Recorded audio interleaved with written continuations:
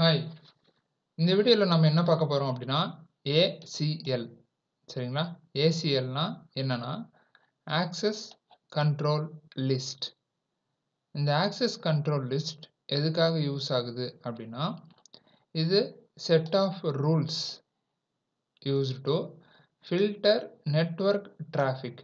Network டிராஃபிக்கை filter பண்ணக்கூடிய ஒரு விஷயம் தான் என்ன அப்படின்னா ACL, ஆக்சஸ் கண்ட்ரோல் லிஸ்ட்.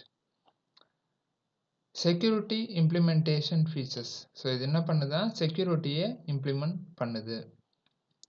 அடுத்ததா, it has packet filter capabilities in network devices like firewall and routers.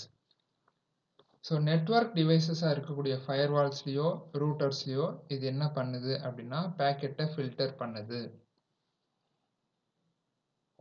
So router tax filtering based on L3 and L4 header.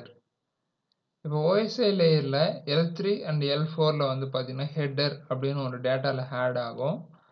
அந்த டேட்டாவை வச்சு பேஸ் பண்ணி தான் இது என்ன பண்ணுது அப்படின்னா ஃபில்டர் பண்ணுது அப்படின்றாங்க. அப்படி L3ல என்ன இருக்கும் அப்படின்னா L3 header contains source IP, எங்கேருந்து டேட்டா கிளம்புது, டெஸ்டினேஷன் ஐபி, டேட்டா எங்கே போய் சேருது, புரோட்டோகால் நம்பர், எதன் வழியாக போகுது, இது மெயிலா இல்லை இமேஜா இல்லை எஃப்டி ஃபைலா, இந்த மாதிரி எந்த புரோட்டோகால் வழியாக அந்த டேட்டா போகுது அப்படின்றது இன்ஃபர்மேஷன் எங்கே இருக்குன்னா L3 ஹெட்டரில் இருக்கும். அதுக்கு அடுத்ததான் L4 ஹெட்டர். L4 ஹெட்டரில் என்னெல்லாம் இருக்கும் அப்படின்னா சோர்ஸ் போர்ட். ஓகேங்களா?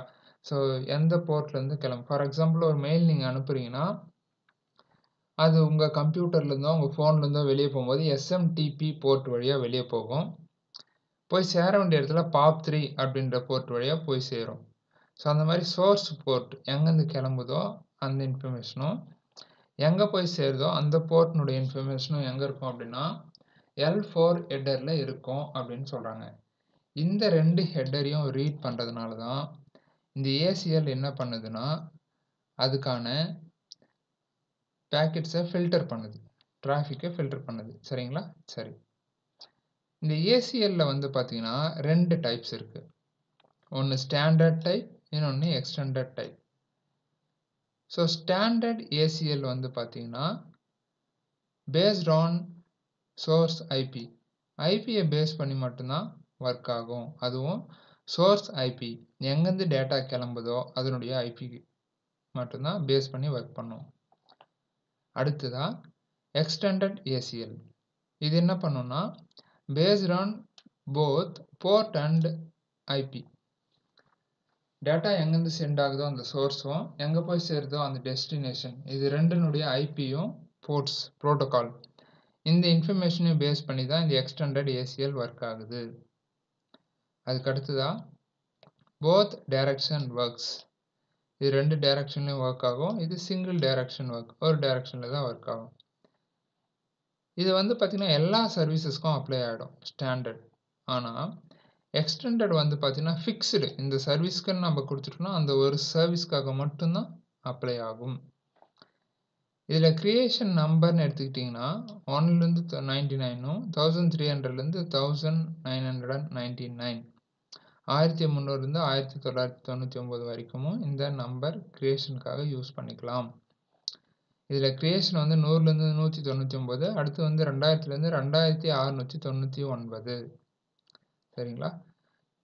இன்னொன்று ஸ்டாண்டர்ட் ACL வந்து பார்த்தீங்கன்னா ஒர்க்ஸ் ஆன் ஆல் சர்வீசஸ், எல்லா சர்வீசஸ்லையும் ஒர்க் ஆகும். ஆனால் இது வந்து பார்த்தீங்கன்னா சிங்கிள் சர்வீஸ். ஏற்கனவே சொன்ன பாயிண்ட் ரிப்பீட் ஆகிருக்கு, பரவாயில்ல. ஓகேங்களா? சரி, ஸோ ACL இதுதான் ஒர்க் பண்ணுது. இந்த ஸ்டாண்டர்ட் ACL எப்படி கிரியேட் பண்ணுறது அப்படின்னா அதுக்கான சின்டெக்ஸ் என்ன சொல்கிறாங்க, ஃபஸ்ட்டு ஆக்சஸ் லிஸ்ட்டு, அந்த லிஸ்ட்டு இங்கே மென்ஷன் பண்ணணும்.